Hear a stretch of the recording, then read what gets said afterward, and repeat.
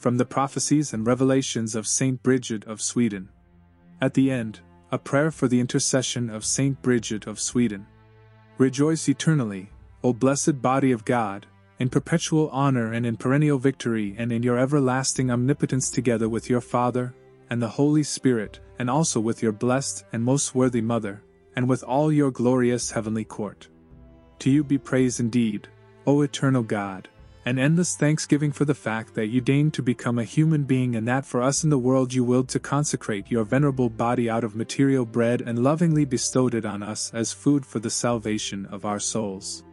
It happened that a person who was absorbed in prayer heard then a voice saying to her, O you to whom it has been given to hear and see spiritually, hear now the things that I want to reveal to you, namely, concerning that archbishop who said that if he were pope, he would give leave for all clerics and priests to contract marriages in the flesh. He thought and believed that this would be more acceptable to God than that clerics should live dissolutely, as they now do. For he believed that through such marriage the greater carnal sins might be avoided, and even though he did not rightly understand God's will in this matter, nonetheless that same archbishop was still a friend of God. But now I shall tell you God's will in this matter, for I gave birth to God himself.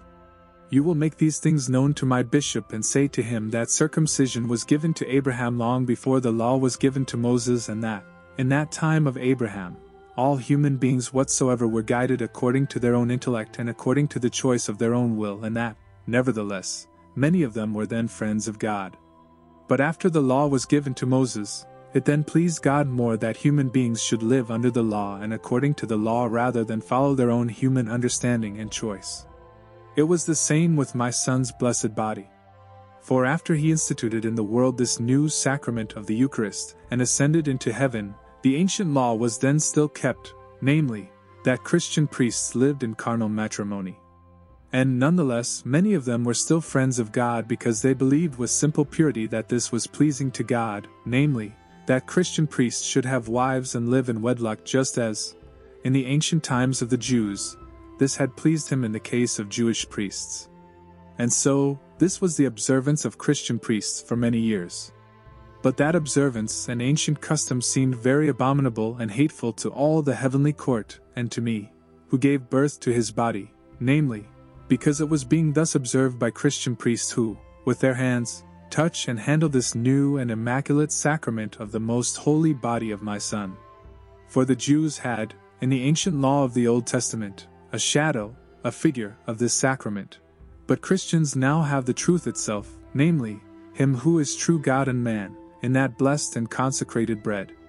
After those earlier Christian priests had observed these practices for a time, God himself, through the infusion of his Holy Spirit, put into the heart of the Pope then guiding the Church another law more acceptable and pleasing to him in this matter, namely, by pouring this infusion into the heart of the Pope so that he established a statute in the universal Church that Christian priests, who have so holy and so worthy an office, namely, of consecrating this precious sacrament, should by no means live in the easily contaminated, carnal delight of marriage. And therefore, through God's preordinance and his judgment, it has been justly ordained that priests who do not live in chastity and continence of the flesh are cursed and excommunicated before God and deserve to be deprived of their priestly office. But still, if they truthfully amend their lives with the true purpose of not sinning further, they will obtain mercy from God.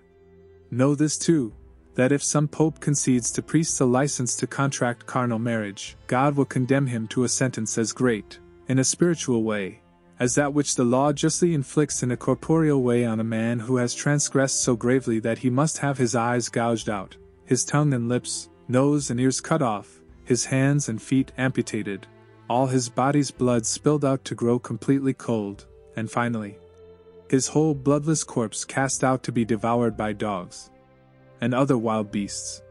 Similar things would truly happen in a spiritual way to that pope who were to go against the aforementioned preordinance and will of God and concede to priests such a license to contract marriage. For that same pope would be totally deprived by God of his spiritual sight and hearing, and of his spiritual words and deeds. All his spiritual wisdom would grow completely cold, and finally, after his death, his soul would be cast out to be tortured eternally in hell so that there it might become the food of demons everlastingly, and without end. Yes, even if Saint Gregory the Pope had made this statute, in the aforesaid sentence he would never have obtained mercy from God if he had not humbly revoked his statute before his death. I am God, the creator of all. I gave to angels and to humans free decision so that those who willed to do my will might remain with me forever, and so that those who thought things contrary to me might be separated from me. And so, certain of the angels became demons because they did not will to love me or to obey me. Then when man had been created and the devil saw my love for man, the devil not only became my enemy but also promoted war against me by inciting Adam to violate my commandments. The devil prevailed on that occasion by my permission and as a result of my justice. And ever since that time, the devil and I are in discord and strife because I want man to live according to my will while the devil exerts himself to make man follow his own desires. Therefore at that moment when I opened heaven with my heart's blood, the devil was deprived of that justice which he seemed to have, and those souls that were worthy were saved and freed. Then indeed the law was established that it should be in man's decision to follow me, his God, in order to obtain the everlasting crown. But if he follows the devil's desires, he will have everlasting punishment. Thus the devil and I do struggle, in that we both desire souls as bridegrooms desire their brides. For I desire souls in order to give them eternal joy and honor, but the devil desires to give them eternal horror and sorrow. Hear what the queen had done to me. I allowed the raising of her to a kingship, etc. Addition. Christ speaks. Write to her that she should make a clean confession of all that she had done from her youth, and that she should have a firm purpose of amendment according to the advice of her confessor. Second, she should diligently recall the manner and the quality of her life during her marriage and during her rule, for she is going to render an account of everything to me. Third, she must have the intention of paying her debts and of restoring that which she knows was wrongly acquired. For the soul is in peril as long as such things are kept, and it does no good to give lavish gifts if debts go unpaid. Fourth, she is not to burden the community with her new inventions, but instead should lighten the burdens which have grown customary. For God will hear the sigh and the crying of those in misery. Fifth, she must have counselors who are just and not covetous, and she must entrust her judgments to such men as love truth and do not fawn upon factions or seek to grow rich, but know how to be content with what is necessary. Sixth, every day, at fixed times, she should remember God's wounds and his passion, for by this means the love of God is renewed in the heart. Seventh, at fixed times she should collect the poor, wash their feet, and refresh them. She should love all her subjects with sincere charity, bringing all those that strive to accord and consoling those who are unjustly offended. Eighth, she should grant her gifts with discretion and according to her means, not oppressing some while making others rich, but wisely relieving some without burdening anyone. Ninth, she is not to be more attentive to the money of criminals than to justice, but setting aside all greed, she is to weigh the quality of the crimes and show more compassion where she sees greater humility. 10th, during her lifetime, she is to apply all her diligence to ensure that her kingdom can be in a calm state after her death. For I predict to her that henceforth she will not have offspring from her womb. 11th, she should be content with the colors and beauty by which God has adorned her face, for extraneous color is very displeasing to God. 12th, she is to acquire greater humility and contrition for her sins because, in my eyes, she is a predator of many souls, a prodigal squanderer of my goods, and a rod of tribulation to my friends. 13th, she must have continual fear in her heart because in all the time she has led the life of a lascivious woman rather than that of a queen. 14th, let her put aside worldly customs and those women who flatter her. The short time that she has left, she should spend in honoring me, for up to now she has treated me as if I were a human being without recollection of her sins. Let her now fear and live in such a way that she may not feel my judgment. Otherwise, if she does not listen to me, I will judge her not as a queen but as an ungrateful apostate, and I will scourge her from head to heel, and she will be a disgrace before me and my angels and my saints. Item, a revelation. Christ speaks. Write those things with fewer and gentler words, just as the Holy Spirit will inflame you, and send them through my bishop to the queen. Item, concerning a certain queen. A lady was seen standing in a shift spattered with sperm and mud. And a voice was heard, "This woman is a monkey that sniffs at its own stinking posterior. She has poison in her heart, and she is harmful to herself, and she hastens into snares that throw her down." And again she was seen wearing a crown of twigs spattered with human excrement, and with mud from the streets, and sitting naked on a tottering beam. At once there appeared a most beautiful virgin who said, "This is that insolent and audacious woman who is reputed by mankind to be a lady of the world, but in God's eyes she has been cast off, as you see." And the virgin added, "O woman, think of your entrance and be attentive to your end, and open the eyes of your heart, and see that your counselors are those who hate your soul." Item, concerning a certain queen. A woman was seen sitting on a golden seat, and 2 Ethiopians stood before her, one, as it were, on the right and the other on the left. The one standing on the right called out, and said, "O lion-like woman, I bring blood. Take and pour out. For it is a mark of the lioness to thirst after blood." The one on the left said, "O woman, I bring to you fire in a vessel. Take, for you are of a fiery nature, and pour out into the waters in order that your memory may last in the waters as well as on the land." Then a virgin of wondrous beauty appeared, and the Ethiopians fled from her sight. She said, "This woman is in a perilous state. If she prospers in accordance with her will, the result will be tribulation for many. But if she suffers tribulation, the result will be more useful to her for obtaining eternal life. She herself does not wish to give up her own will or to suffer tribulation in compliance with God. Therefore, if she is left to her own will, she will not be the cause of consolation for herself or for others." Item, a revelation. The Son appeared and said, "This woman had done some things that did please me.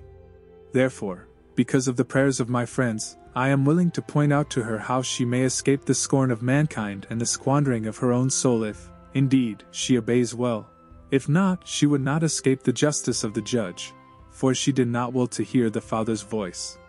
Concerning Lord Gomez. The Mother of God speaks, "Advise him to do justice wherever he can. If he knows that he has goods that were wrongly acquired, he must not delay in making restitution. He must also be careful not to impose unusual burdens on his subjects, and he must be content with the things that he has because they are sufficient for him if he manages them discreetly, and with moderation. Women other than his own wife, he must avoid like poison, and he must not lead out the army against anyone nor take part in the action himself unless he fully knows that justice is on his side and that the war is just. He must also be zealous in making frequent use of confession and in receiving the body of Christ more frequently, and in occupying himself, at fixed times in the day, with the remembrance of Christ's passion and his wounds." Concerning Anthony of Carlito. Christ speaks, "Tell the queen to let him stay in his position. If he rises up to greater things, it will be at the cost of his soul, and neither he himself nor his friends will have any joy out of his promotion." And so it all turned out. Christ speaks to his bride and says, "Tell him that if he wishes to be called a bishop in the justice of the divine judgment, he must not imitate mean manners and customs of many who are now rulers of the church. I took on a human body from a virgin in order that by words and deeds I might fulfill the law which, from eternity, had been ordained in the Godhead. I opened the gate of heaven with my heart's blood, and I so illumined the way by my words and deeds that all might use my example in order to merit eternal life. But truly, the words that I said and the deeds that I did in the world are now almost completely forgotten and neglected. For this, no one is as much a cause as the prelates of the churches. They are full of pride, greed, and the rottenness of bodily pleasure. All of these things are contrary to my commandments, and to Holy Church's honorable statutes, which my friends established out of great devotion after my ascension and after I had accomplished my will in the world. For those wicked prelates of the churches, who are filled with the malignity of an evil spirit, have left to mankind examples that are exceedingly harmful to souls, and therefore it is necessary for me to exact full justice from them by doing judgment on them, abolishing them from the book of life in heaven and placing them beside my enemy Lucifer in hell. In hellish seas that shall be the seat of their perpetual excruciation. Nevertheless, you ought to know that if anyone is willing to amend himself before death by loving me with all his heart, and if he abstains from sins, then I will be prompt in showing my mercy. Tell him also, as if on your own part, these words that follow: My Lord, it sometimes happens that, from a black furnace, there goes forth a beautiful flame that is useful and quite necessary for fashioning works of beauty. But that does not mean that the furnace must then be praised for its black color. The praise and honor and thanks are owed to the artist and master of those works. It is a similar situation with me, unworthy woman that I am, if you find something useful in my advice. For then you ought continually to show infinite thanks and willing service, not to me, but to God himself, who made and makes all things and who has a perfect will to do good. My Lord, I begin by first speaking to you of those things that touch the salvation of many souls. I advise you that, if you would have God's friendship, neither you, nor any other bishop acting on your behalf, should be willing to promote anyone to sacred orders unless he has first been diligently examined by good clerics and has been found to be so suitable in his life and character that, by the testimony of wise and truthful men, he is declared worthy to receive such an office. With diligent attention, see to it that all the bishops under you and all the suffragans of your archbishopric do the same. For no one could believe how great God's indignation is against those bishops who do not take care to know and diligently to examine the quality of those whom they promote to orders of such dignity in their bishoprics. Whether they do this at the supplication of others or out of negligence and laziness or because of fear, they shall indeed render a most strict account of this at God's judgment. I also advise you to inquire about the number and the identities of those holders of benefices in your diocese who have the care of souls. Summon them to your presence at least once a year to discuss then with them their own welfare and that of the souls of those under them. And if, by chance, they could not all come together on the same day, then definite dates are to be set on which they may come to you individually during the year so that none of them may be able to excuse himself in any way from consulting you for a whole year. And you are to preach to them about the kind of life to be led by those who have an office of such great dignity. Know too that priests who have concubines and celebrate Mass are as acceptable and pleasing to God as were the inhabitants of Sodom whom God submersed in hell. And even though the Mass, in itself, always is the same and has the same power and efficacy, nevertheless the kiss of peace that such fornicating priests give in the Mass is as pleasing to God as the kiss by which Judas handed over the Savior of all. Therefore constantly try as much as possible, with words and deeds, by enticing or rebuking or threatening, to work together with them so that they may endeavor to lead a chaste life, especially since they must touch so very holy a sacrament, and, with their hands, administer it to other faithful Christians. Furthermore, for their salvation you should advise all the clergy, both the higher ranks made up of prelates or canons and also the minor clerics, all, that is, who are subject to your rule and have ecclesiastical incomes, that they should correct their lives in every respect. And let no one believe that, for the sake of avoiding sodomy, fornication is at all permissible for clerics, nor, for that reason, is it to be endured that they should defile themselves with women. For every Christian who has the use of intellect, and who does not care about eternal life while he is living, will undoubtedly endure after death the most severe punishments of hell for eternity. I also advise you that your household should not be too large out of pride, but that it should be well proportioned to the needs of your office as a ruler and to the requirements of your status. Those clerics, therefore, who are called your companions, you should keep with you wherever you may be, for the good of your reputation rather than for vainglory or for pomp, and they are to be few in number rather than many. But of those clerics whom you maintain for no other reason than to sing the divine office or to pursue studies or to teach others or to do writing, you may have as many as you please. And nevertheless it is to your advantage to take diligent care, as best you can, for their correction and for the salvation of their souls. Be attentive to the rest of your servants so that each has his own task, and if some of them are superfluous, do not keep them out of vainglory lest your heart be elated at having a larger household than your peers. It is also expedient that you always have in mind those truly necessary members of your household whom you keep with you. Painstakingly scrutinize their lives like a true householder, correcting their actions, lives, and characters and, with good formation, encouraging and admonishing them in a fatherly way so that they learn to flee from sins and vices and to love God above all things. It is indeed more acceptable to God and more useful to yourself that you keep with you no member of the household who is unwilling to comply with sound advice and humbly amend his transgressions. Of your clothing, I advise you never to have in your possession more than 3 pairs at one time. Everything beyond this, you should immediately give to God himself. Of bed covers, towels, and tablecloths, keep for yourself only what is necessary and useful to you, and give the rest to God. Of silver vessels, reserve for yourself just enough for your own person and for the guests who eat at your own table. Donate the superfluous pieces to God with a cheerful mind. For the rest of your household and the guests who sit at other tables certainly can, without any embarrassment, eat and drink using vessels of tin, clay, wood, or glass. For that custom which now prevails in the houses of bishops and lords of having an overly excessive abundance of gold and silver is quite harmful to souls and very repulsive to God himself, who, for our sake, subjected himself to all poverty. Beware, also, of having too many courses and extravagant delicacies. Nor should you have overly large and expensive horses, but rather those that are moderate in size and price. For such large horses are needed by those who expose themselves to the dangers of war for the defense of justice and the protection of life, and not for pride. Indeed, I tell you that as often as prelates, out of pride and vainglory, mount big horses, the devil mounts the prelates' necks.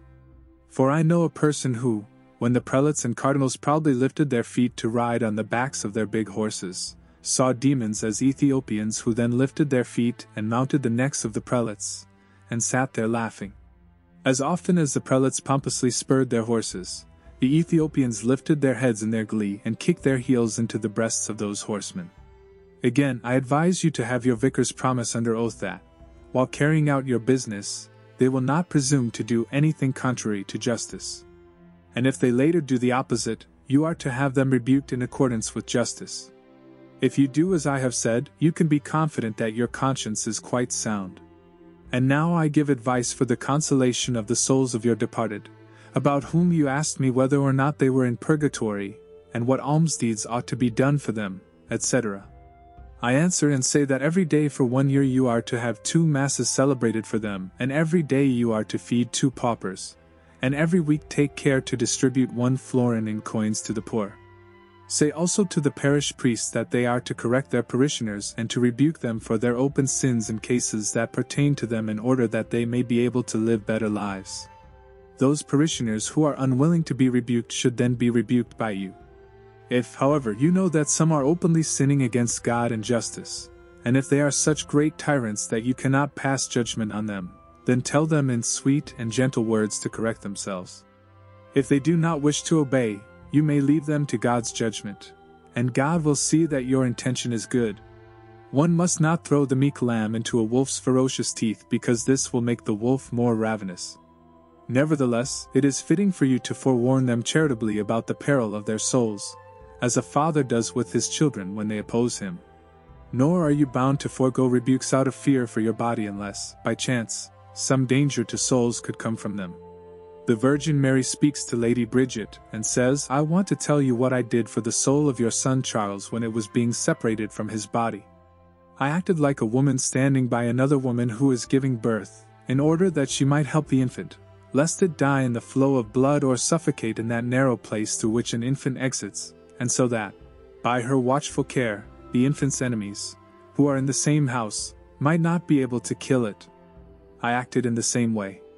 Indeed, I stood near your same son Charles, shortly before he sent forth his spirit, in order that he might not have such thoughts of carnal love in his memory that, for the sake of this love, he would think or say anything against God, or will to omit anything pleasing to God, or will to perform, to his soul's harm, those things that could be in any way contrary to the divine will.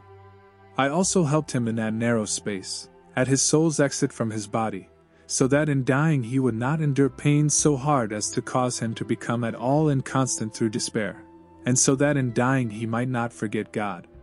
I also guarded his soul from its deadly enemies, the demons, so that none of them could touch it.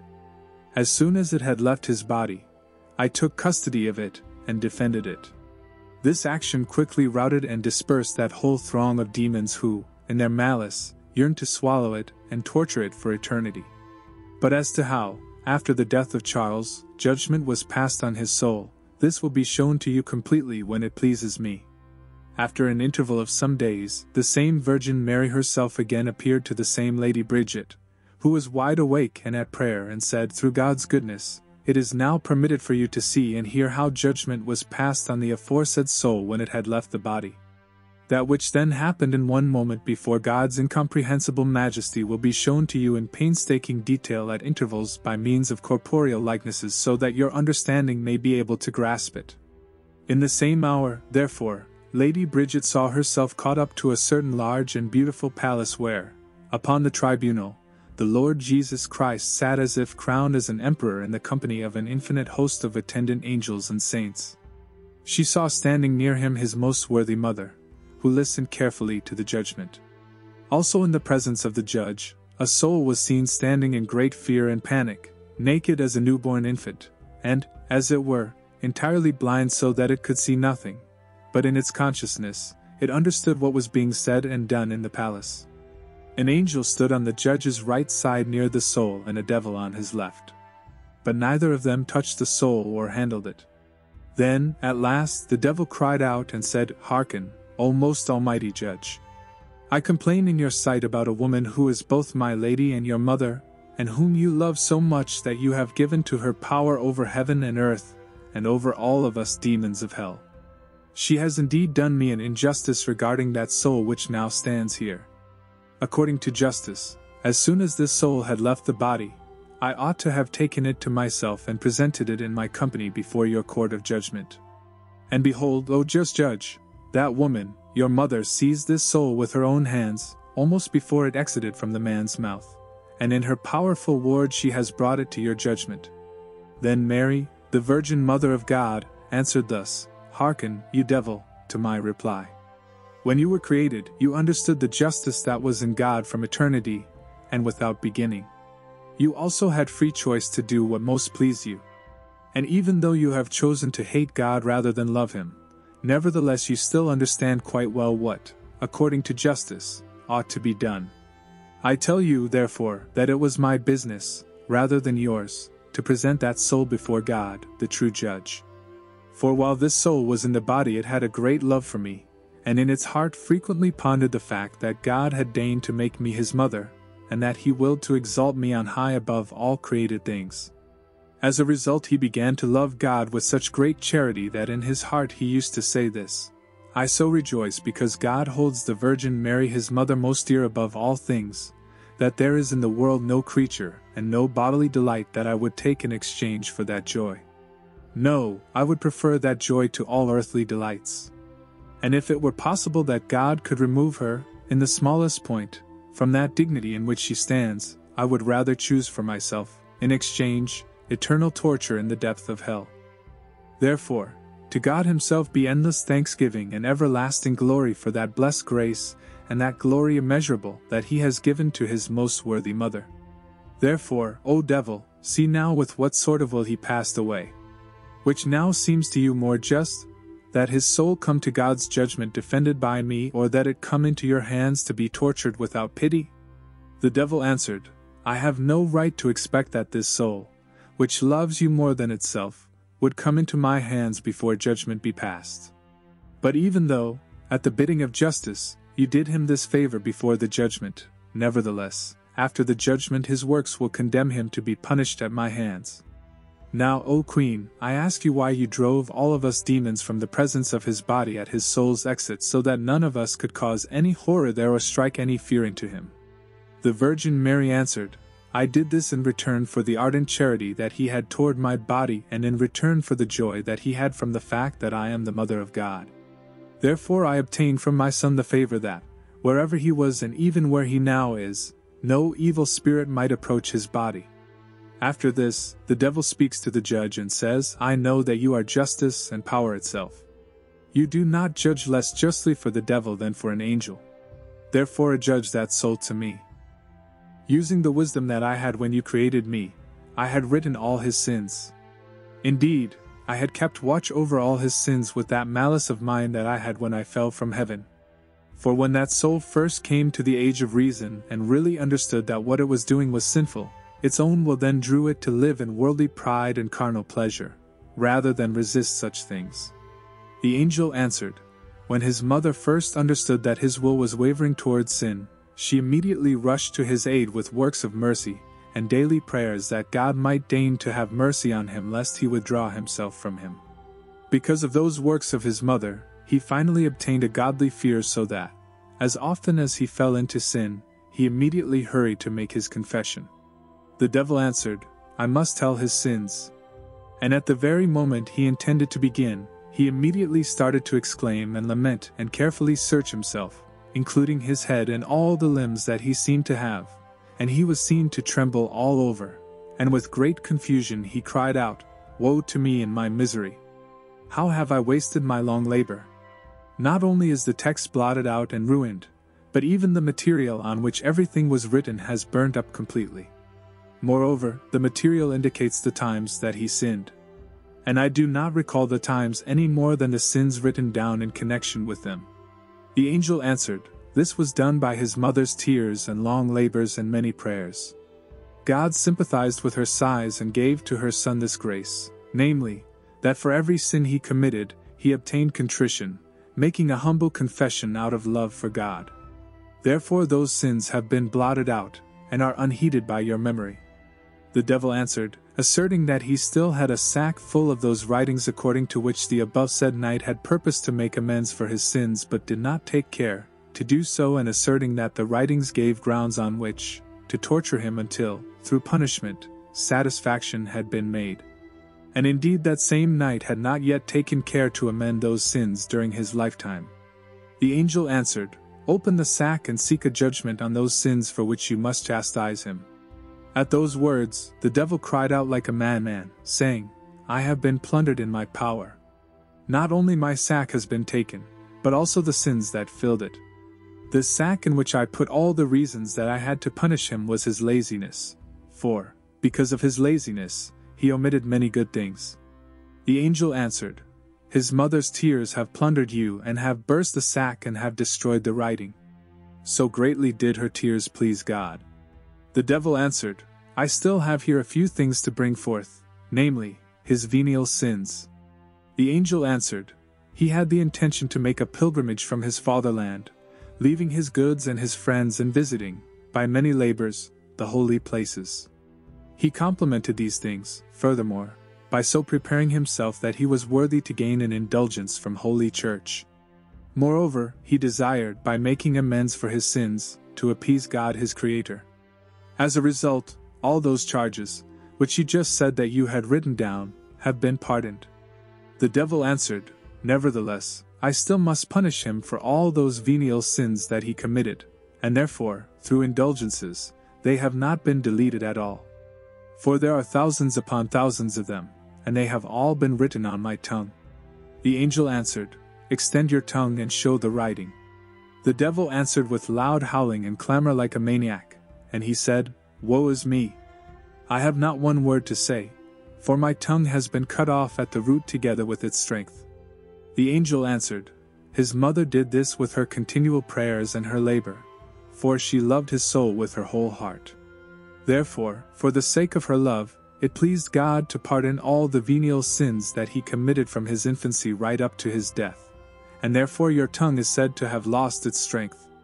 The devil answered, I still have one thing carefully stored in my heart, and no one can abolish it. This thing is the fact that he acquired some things unjustly and never attended to their restoration. The angel answered, His mother made satisfaction for such things with her alms, her prayers, and her works of mercy, so that the rigor of justice inclined toward the mildness of mercy, and God gave him the perfect intention of making full satisfaction, according to his opportunities and without sparing any of his own goods, to all those from whom he had taken anything unjustly. God accepted that intention in place of its effect because he was not well enough to live any longer. Therefore, his heirs must make satisfaction for such things to the extent that they can. The devil answered, If I therefore do not have the power to punish him for sins, I must nevertheless chastise him because he did not practice good deeds and virtues according to his ability, while he had his full senses and a healthy body. For virtues and good deeds are those treasures that he ought to bring with him to such a kingdom, namely, to the glorious kingdom of God. Permit me therefore, by means of punishment, to supply what he lacks in virtuous deeds.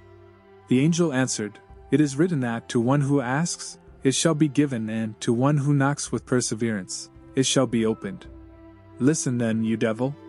By her charitable prayers and pious works his mother has perseveringly knocked at the gate of mercy on his behalf, and for more than 30 years she has shed many thousands of tears that God might deign to pour the holy into his heart, so that this same son of hers might willingly offer his goods, his body, and his soul to God's service.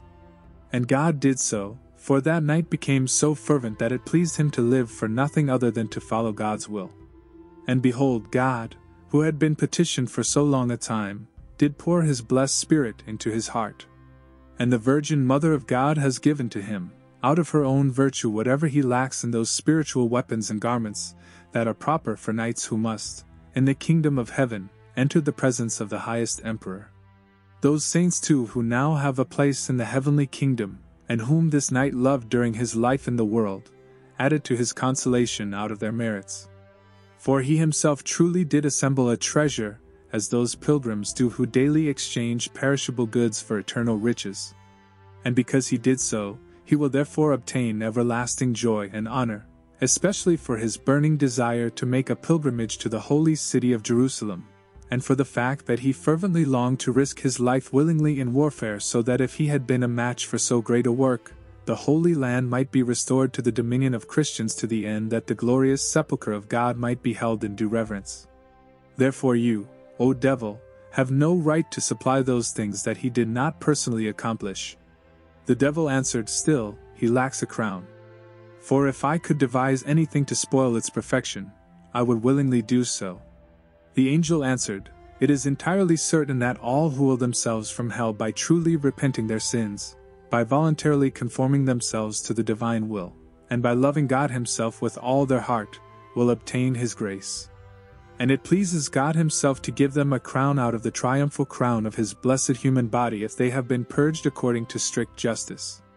Therefore, it is not at all suitable for you, O devil, to devise anything related to his crown. When the devil heard this, he cried out impatiently, roaring, and said, Woe is me! For all my memory has been taken from me. I do not now recall in what respect that night followed my will, and what is more amazing, I have even forgotten what name he was called by while he lived. The angel answered, Know that now, in heaven, he is called Son of Tears. The devil cried out loudly and answered, Oh, what a curse so his mother, that she-pig, is, who had a belly so expansive that so much water poured into her that her belly's every space was filled with liquid for tears. Cursed be she by me and by all my company. The angel answered, Your curse is God's honor, and the blessing of all his friends. Then, however, Christ the judge spoke, saying this, Depart, O devil, my enemy. Then he said to the night, Come, O my chosen one. And so, at once, the devil fled. When the bride saw these things, she said, O power eternal and incomprehensible, you yourself, God and Lord, Jesus Christ. You pour into hearts all good thoughts and prayers and tears. You conceal your gracious gifts, and for them you confer eternal rewards and glory. Therefore, to you be honor and service and thanks for all that you have created. O my sweetest God, you are most dear to me and truly to me dearer than my body and soul. The angel also then spoke to that same bride of Christ and said, You ought to know that this vision has been shown to you by God not only for your own consolation but also in order that God's friends may be able to understand how much he deigns to do in answer to the prayers, tears, and labors of his friends who charitably pray and labor for others with perseverance and goodwill. You also ought to know that this knight, your son, would not have had such a grace if he had not, since infancy, had the will to love God and his friends and to amend his life willingly after every fall into sin. The son spoke to the bride, When you people entered my temple, which was dedicated with my blood, you were as cleansed of all your sins as if you had at that moment been lifted from the font of baptism. And because of your labors and devotion, some souls of your relatives that were in purgatory have this day been liberated and have entered into heaven in my glory. For all who come to this place with a perfect will to amend their lives in accord with their better conscience, and who are not willing to fall back into their former sins, will have all their former sins completely forgiven, and they will have an increase of grace to make progress. While I was at Mount Calvary, most mournfully weeping, I saw that my Lord, who was naked and scourged, had been led by the Jews to his crucifixion. He was being guarded by them diligently. I then saw too that a certain hole had been cut into the mount, and that the crucifiers were round about, and ready to work their cruelty. The Lord, however, turned toward me and said to me, Be attentive, for in this hole in the rock the foot of the cross was fixed at the time of my passion. And at once I saw how the Jews were there fixing and fastening his cross firmly in the hole in the rock of the mount with bits of wood strongly hammered in on every side in order that the cross might stand more solidly, and not fall. Then, when the cross had been so solidly fastened there, at once wooden planks were fitted around the trunk of the cross to form steps up to the place where his feet were to be crucified, in order that both he and his crucifiers might be able to ascend by those plank steps, and stand atop the planks in a way more convenient for crucifying him. After this, they then ascended by those steps, leading him with the greatest of mockery and scolding. He ascended gladly, like a meek lamb led to the slaughter. When he was finally on top of those planks, he at once, willingly and without coercion, extended his arm and opened his right hand and placed it on the cross. Those savage torturers monstrously crucified it, piercing it with a nail through that part where the bone was more solid. And then, with a rope, they pulled violently on his left hand and fastened it to the cross in the same manner. Finally, they extended his body on the cross beyond all measure, and placing one of his shins on top of the other, they fastened to the cross his feet, thus joined, with 2 nails. And they violently extended those glorious limbs so far on the cross that nearly all of his veins and sinews were bursting. Then the crown of thorns, which they had removed from his head when he was being crucified, they now put back, fitting it onto his most holy head. It pricked his awesome head with such force that then and there his eyes were filled with flowing blood and his ears were obstructed. And his face and beard were covered as if they had been dipped in that rose-red blood.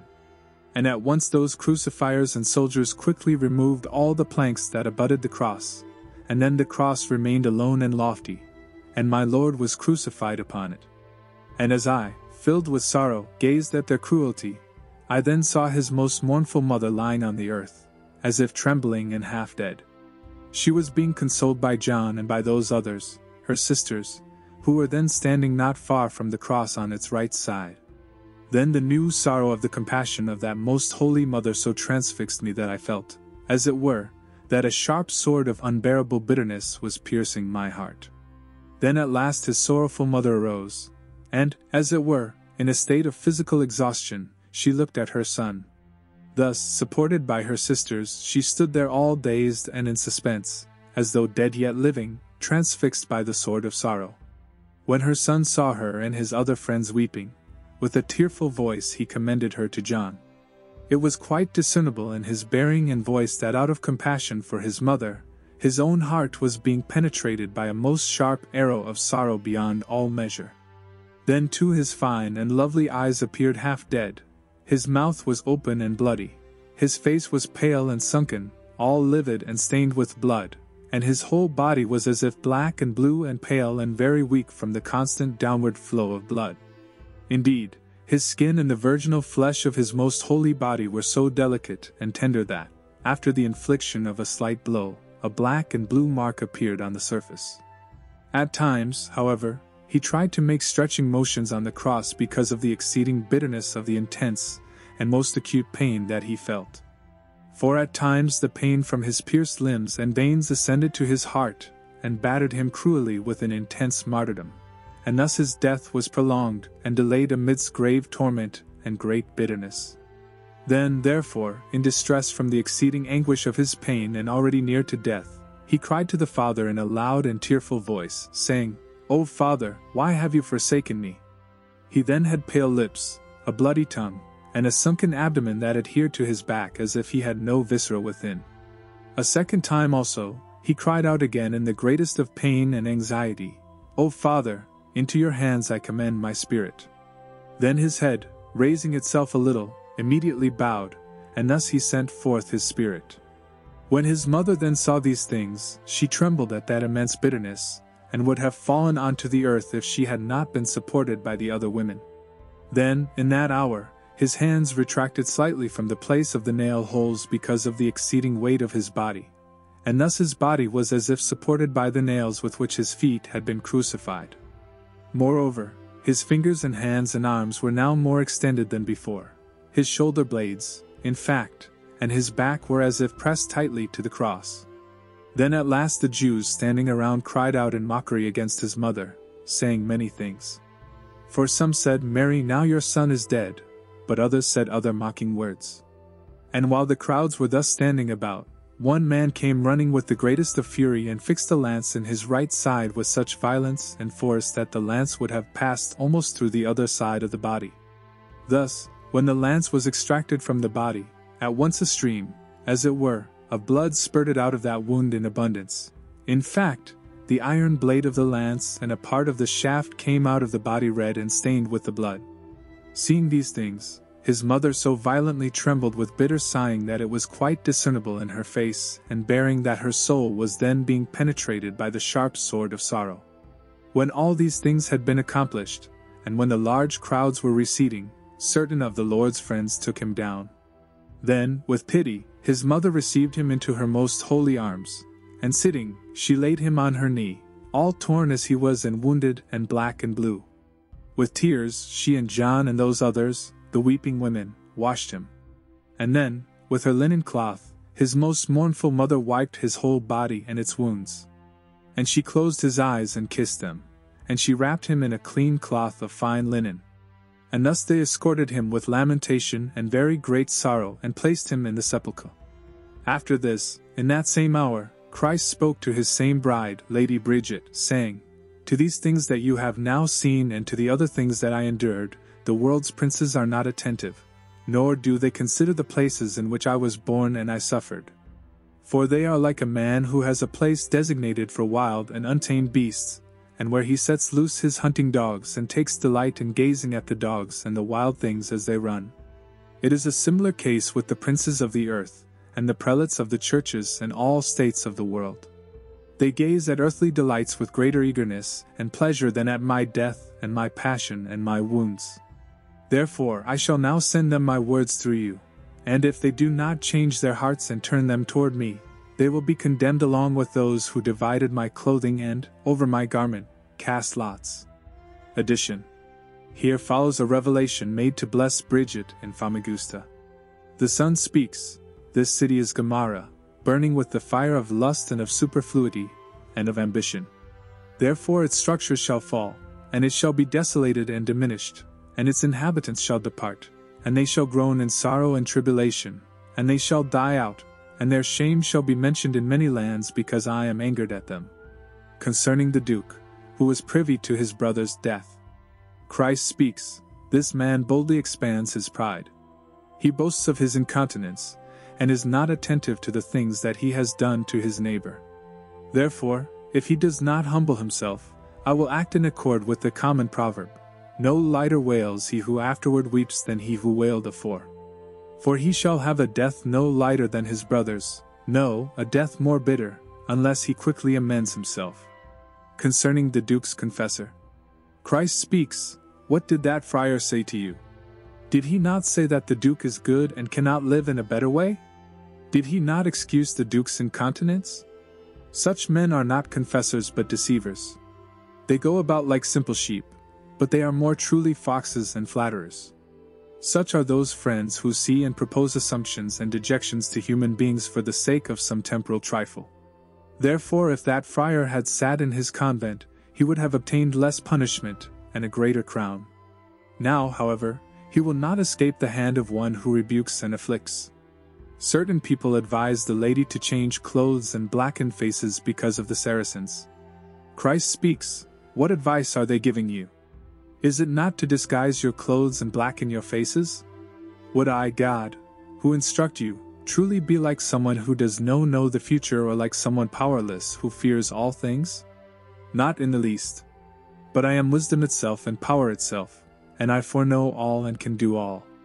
Therefore retain your accustomed manner of clothing and faces, and entrust your wills to me. For I, who saved Sarah from the hands of her captors, will also save all of you on land and sea and will provide for you in a way that is to your advantage. Concerning a bishop.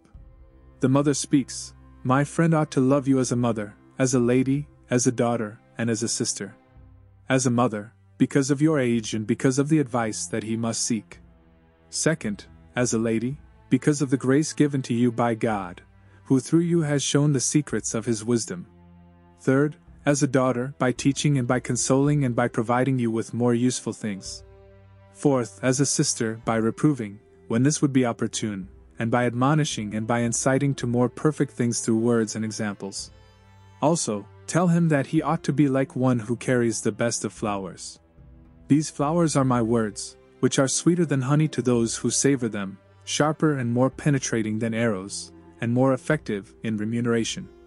It is therefore the duty of the bearer to protect the flowers from the wind, the rain, and the heat, namely, from the wind of worldly talk, from the rain of carnal delights, from the heat of worldly favor.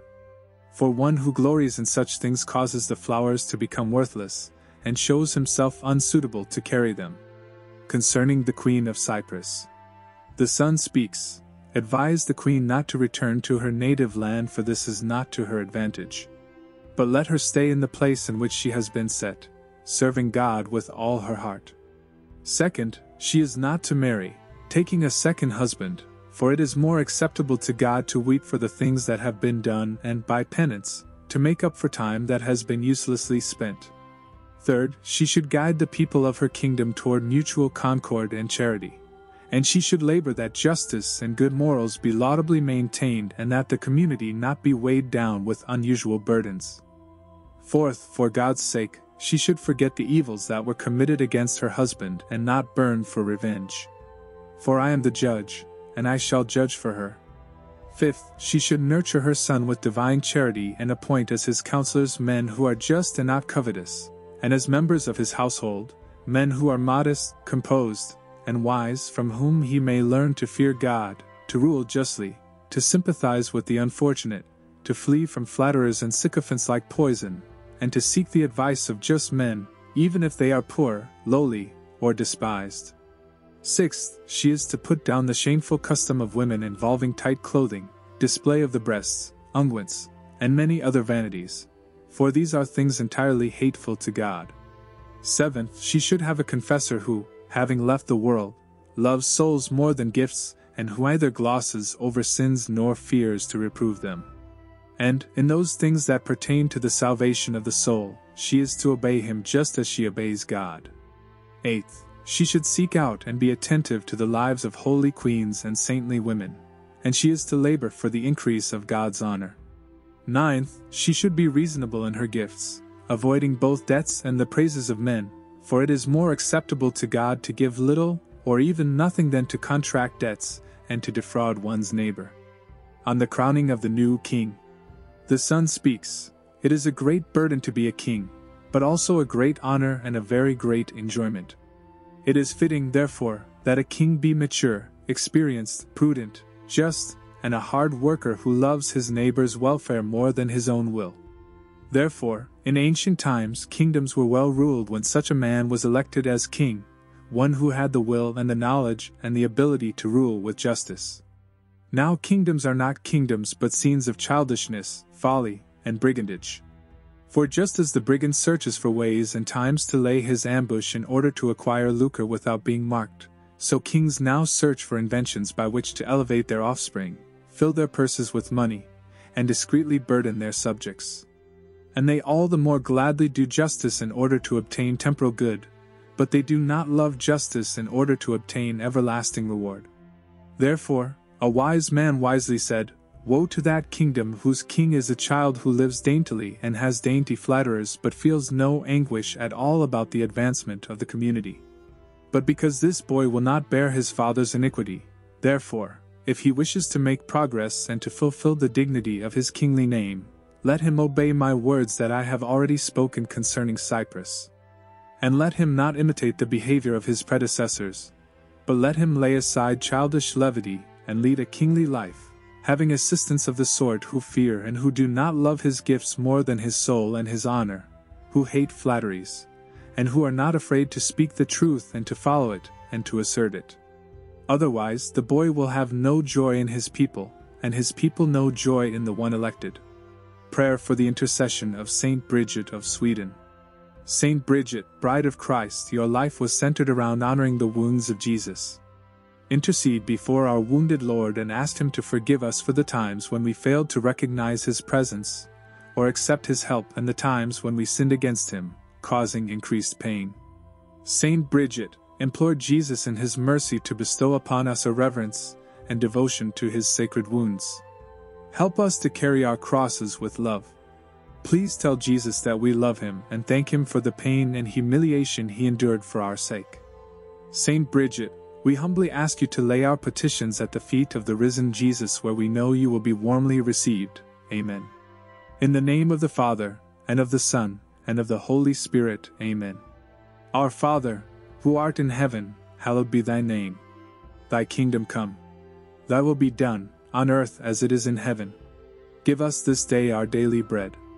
And forgive us our trespasses, as we forgive those who trespass against us. And lead us not into temptation, but deliver us from evil. Amen. Hail Mary, full of grace, the Lord is with thee. Blessed art thou among women, and blessed is the fruit of thy womb, Jesus. Holy Mary, Mother of God, pray for us sinners now, and at the hour of death. Amen. Glory be to the Father, and to the Son, and to the Holy Spirit. As it was in the beginning, is now, and ever shall be, world without end. Saint Bridget of Sweden, pray for us.